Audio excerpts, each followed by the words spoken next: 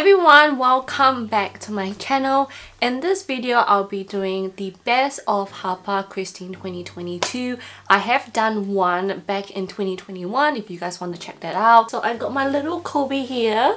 Say hi to the camera. Say hi. He is very clingy today because he is super itchy because my baby has eczema. So please pardon him in this video because all he wants to do is just be with me. And like when I filmed this makeup look, like he was asleep and then he woke up. I know you're supposed to have like a really long nap, but you didn't. So you're just stuck with me here because I don't want to waste my makeup, okay? In this video, I'll be featuring 5 contact lenses and most of them are like, they have a variety of colors. Sorry, I'm just flipping my book.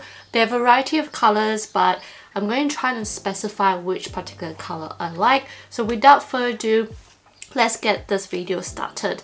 These are not in particular in any order. These are just the top 5 that I enjoyed in 2022. The first one is the Hapa Kristin Sugar High Kristin in Beige. This is their latest, one of their latest color in 2022, and this one only comes in one color at the moment and it is in monthly. The diameter for this is actually a very decent Hapa Kristin size, which is 13.0 millimeter.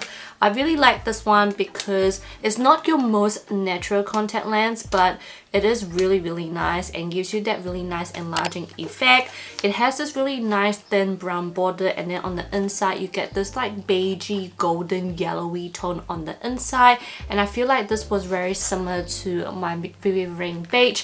I have done a very thorough video on this if you guys want to check that out as well. Actually, most of this contact lens I'll be mentioning, I do have videos for each of them, so I'll put it in the description box below if you guys want more details and comparisons. But overall, I feel like this is a very beautiful enlarging lens for me. Second one is the One&Only Kristin, and this one comes in 2 colors, grey and brown. My particular favorite color that I really enjoy is the brown one, and I'm sure you guys have heard of this if you guys know who Jang Won-young is, because she has pretty much been the muse for this particular contact lens in both grey and brown, and they sold out like crazy because of her. With this, it has the same diameter of 13.0, and this one comes in daily and monthly lens. What I really like about this is that it is very similar to Secretive Kristin, but not really at the same time, because you have that crescent moon on one of the side, which is, you know, when you wear it can either be on the top or the bottom. But what I really like about this is that this crescent moon is so subtle looking that it's actually not that obvious on your eye, and so even when that crescent moon does move around on your eyes, it doesn't really matter and it doesn't really make your eyes uneven, because if you wear the Secretive Kristin, sometimes the crescent can be, you know, on the top for your right eye and then bottom on your other eye, which means that it just looks really weird when you do put it on. But I like that this one is so subtle looking that it doesn't really matter. With this particular brown one, I just love that it has this dark brown border but also has like the golden crescent moon on the inside, which is honestly beautiful because it gives me a very nice dolly eye look. Third one, this one is called the See-Through Kristin, and this one actually comes in 4 different colors, but the one that I really enjoy out of the 4 is actually the Choco, and I actually stock up on that a lot because I feel like if I have to pick a clear contact lens in my life, which I hardly wear any clear contact lens, the closest to a clear would be this See-Through Kristin Choco for me, because I love how it really matches with my natural eye color. The diameter is 13.0. This comes in daily, which I absolutely love because it's easy for me to just grab and go. It's definitely my go-to daily contact lens if I do wear contact lens on a daily basis.